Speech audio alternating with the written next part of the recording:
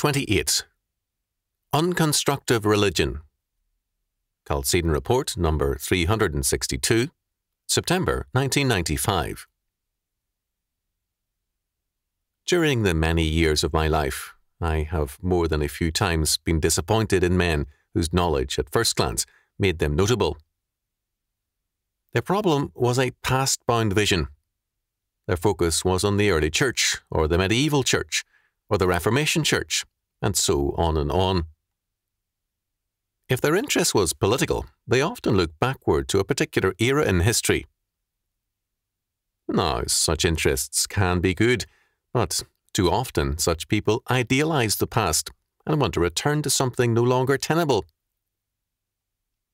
The modernist, on the other hand, wants a continual revision of the content of the faith in terms of the spirit of the age.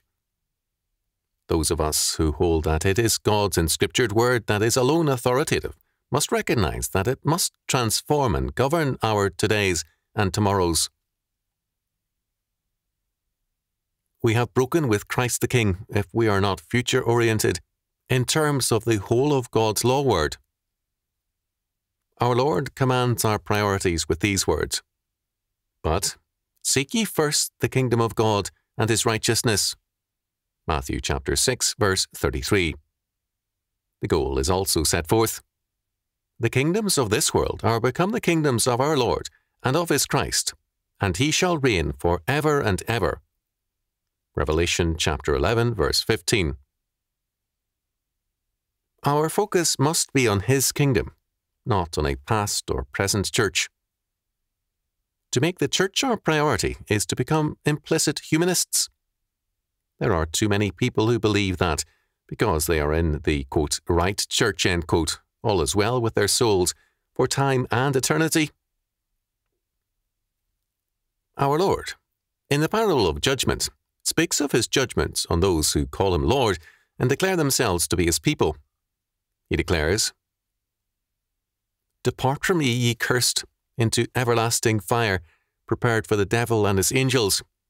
For I was an hungered, and ye gave me no meat. I was thirsty, and ye gave me no drink. I was a stranger, and ye took me not in. Naked, and ye clothed me not. Sick and in prison, and ye visited me not." Then shall they also answer him, saying, "Lord, when saw we thee an hungered, or athirst, or a stranger, or naked, or sick, or in prison, and did not minister unto thee?" Then shall he answer them, saying, "Verily I say unto you, inasmuch as ye did it not to one of the least of these, ye did it not to me. And these shall go away into everlasting punishment, but the righteous into life eternal." Matthew chapter 25, verses 41 to 46. On our own, none of us would dare to make so strong a statement, but our Lord made it. Today, church members are giving a decreasing amount to all forms of benevolence, as well as in their gifts to their local church. They seem to believe that by a profession of faith, some attendance to church, and a minimal giving, they have brought fire and life insurance from Jesus Christ, the super agent. If this parable means what it so plainly says, we are in trouble. Ours is an unconstructive or non-constructive religion, which will pay us off with judgment. Our Lord tells us, "By their fruits ye shall know them." Matthew chapter 7, verse 20. And his brother James declares, "For as the body without the spirit is dead, so faith without works is dead also." James chapter 2, verse 26. We are not here to please ourselves, but to please and to serve our triune God. We live in an age of disintegration. The opportunities have never been greater, perhaps, to meet our Lord's mandate.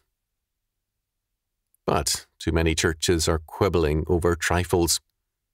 They are angry if the pastor preaches the 10 Commandments, angry if he stresses doctrine instead of catering to this or that group, and hostile if he strives to please God rather than man.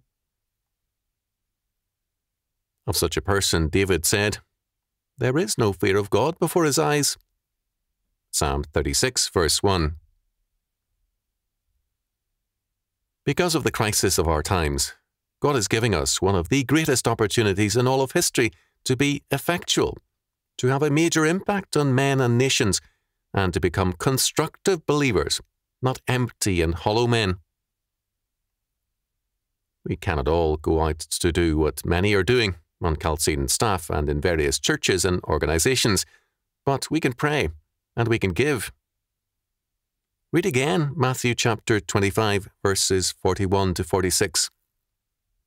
What will we say when we face him?